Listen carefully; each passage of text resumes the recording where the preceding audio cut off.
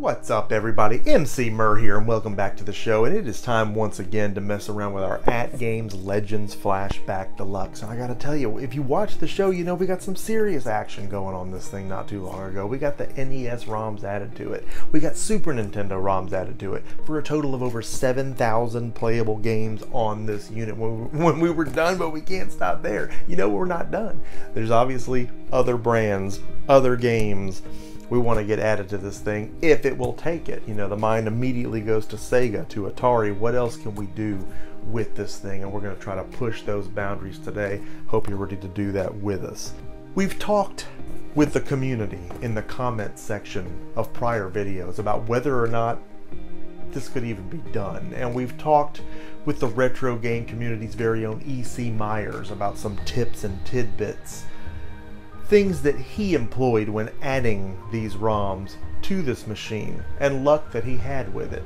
I want to go to him now so that he can share with you some of these helpful hints that are going to help get you on your way to doing what we are going to do in this video today. EC? Greetings, Mer Nation. This is Eugene Myers, ECMyersVids, and I am delighted to be part of this video talking about the AtGames Legends Flashback. Now, I'm a huge fan of the channel. I've been watching for a while, and it's in fact because of Mur that I picked this thing up in the first place. I watch all his reviews because he does really great, thorough reviews of kind of overlooked consoles, things that people are probably going to pass by. And I'm really glad I didn't miss this one because I've had a lot of fun playing around with it and tinkering with it. Now, it doesn't take too much tinkering. You already know that it can run NES and SNES ROMs directly off of the SD card.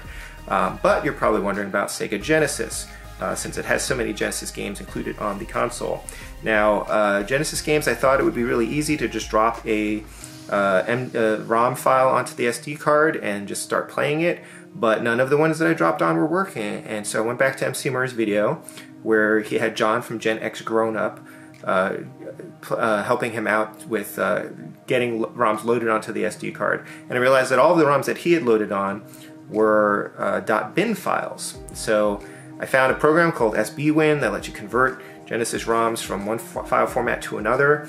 I converted all the MD files into .bin files, I dropped them on the SD card, and they worked. Now, it's possible that you can just rename the file from .bin to .md to .bin. I don't know if that works.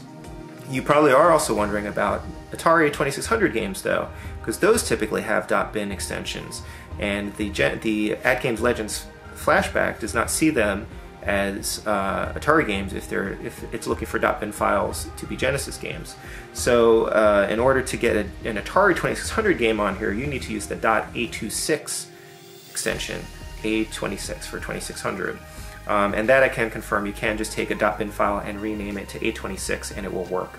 I used it with a ROM of a Pink Panther game, an unreleased Pink Panther game that was recently shared online.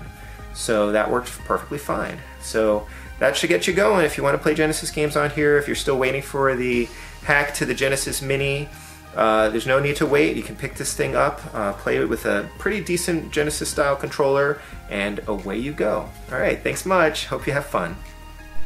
Thanks, EC. That's some good stuff there.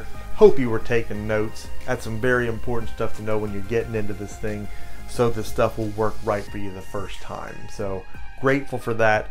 Great tidbits right there. It's a plan. We got a plan. We want the plan in action. It's time to get that plan in action, see it in action. We're going to get down with some dirty work now. We want to get in there with the man with the master plan, like a boxer with faster hands. We're going to be talking to Big John at GenXGrownUp. John. Hey, Emceemur and Mur fans far and wide. Thanks for asking me again to appear in another one of these cool ROM videos. Luckily, EC has done all of the brain work, and so it's up to me to do the grunt work, and I'm totally cool with that. In a previous video, we already provided all the SNES and NES ROMs for this flashback, which is cool, and so we want to add are the Genesis and the Atari 2600s. And by the way, if you're having trouble finding ROMs, look, we can't give you ROMs. That's kind of gray area stuff, but it's easy. Just go to Google and search, like Genesis full ROM set or Atari full ROM set or something, and poke around. Make sure you got your virus wall up and you got your malware blocker running and all that, because you might find some nefarious stuff, but there's plenty of easy ways to find these things. So don't be kind of discouraged if you're like, I don't know how to find these ROMs. You can totally find them. It's not that tough. So I've got here a really clean set of Atari 2600 NTSC only and Genesis USA release ROMs. So I could get tons and tons of ROMs just to get numbers high, but what I wanted to provide Mur is a really clean set that has not tons of duplicates and way more bang for the buck here. So I'm just going to create a folder to put everything in. We'll call that Mur. And into that, we have to kind of create some stuff. So I've got all these Genesis ROMs, and right now, they're all zipped up. We need to extract them and rename them. So everything's done extracting now. I put things in 2 folders. You can see the Genesis stuff here has the .md extension. We're gonna fix that in a second. Atari has the .bin extension. Some have the A26. We're gonna fix all of that. Again, that's with advanced renamer. So let's drag all the Atari ones in first. We'll get started with that. Remember 2 things we're gonna do. We're gonna change the file extension so the Flashback can find it, so A26 in this case, and we're gonna put a prefix on it so Mur can find all the Ataris grouped together. I'm going to start with a replace method, and we're just going to do a really easy anything. So asterisk, replace with A26. The second one we're going to do is we're going to add some content. So right at the beginning, we're going to add, these are Atari. So I'll do, let's do we'll do ATR for Atari. I think that's pretty clear. We'll put that right at the beginning. And you can see in the examples here, it's going to put an ATR at the prefix and put a .A26 on all of them.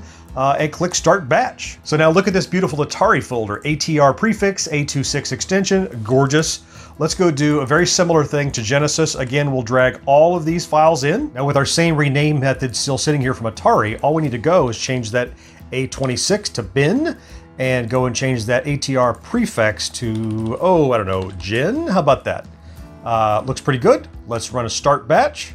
And look at this beautiful Genesis folder. GEN at the head, bin at the end, gorgeous. And a quick peek to see what that has resulted in is 2,706 more games between Genesis and Atari, and clean sets too. Finally, one last thing I've got to do, because the Flashback really doesn't care for spaces in its file names, is I'm going to take all the ROMs we just prepared, both the Atari and the Sega, and take all the spaces out of the file name. It's super easy with just one quick replace method. Now with all those ROMs inside of Renamer, I'm just going to do a quick replace, and I'm going to say replace space with nothing, and run that batch. Now all the other tweaks are in place, plus no spaces.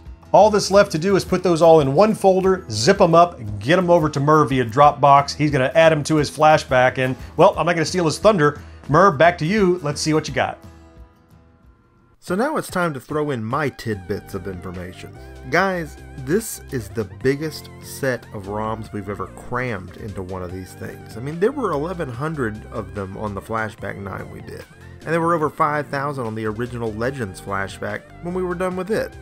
But on this one, between the 4 systems we've got ROMs of, there are over 9,000 ROMs total here. It's massive. Massively massive. So herein lies the problem. After extensive testing, we have concluded that there is a limit to how much this thing will hold. Once all ROMs are on the SD card, the game files are visible, but they won't launch. We tested file names for incompatible special characters. No problems there.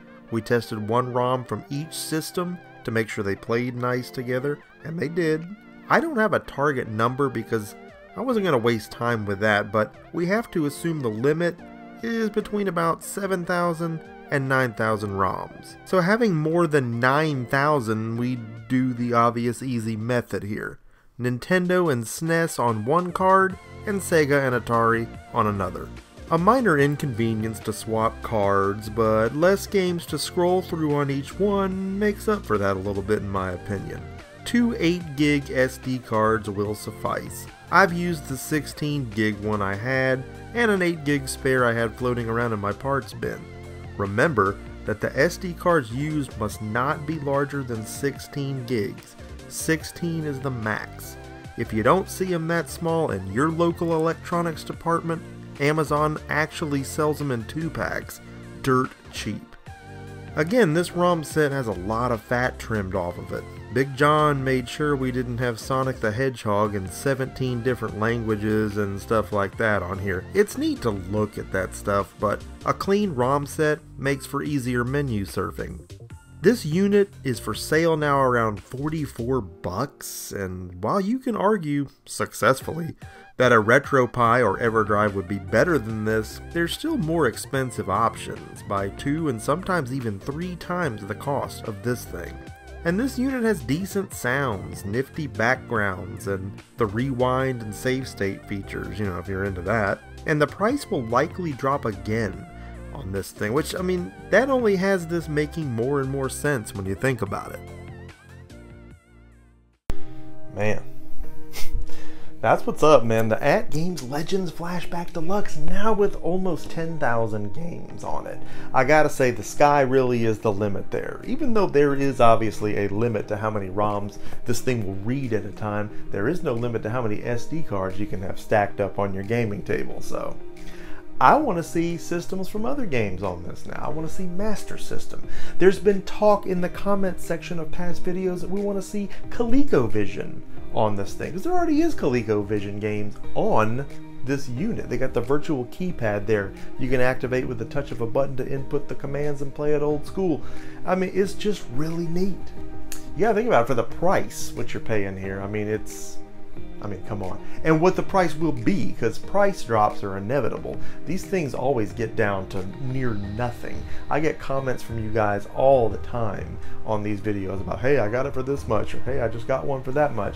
I mean, it's killer. I mean, it's already a great price at where it's at, but anywhere below that too, I think it's totally worth picking one of these up, knowing what you can do with it. I mean, it's a great streaming tool, obviously. It's HDMI ready, so great look at this thing and what it is truly capable of today. I hope that you liked what you saw here.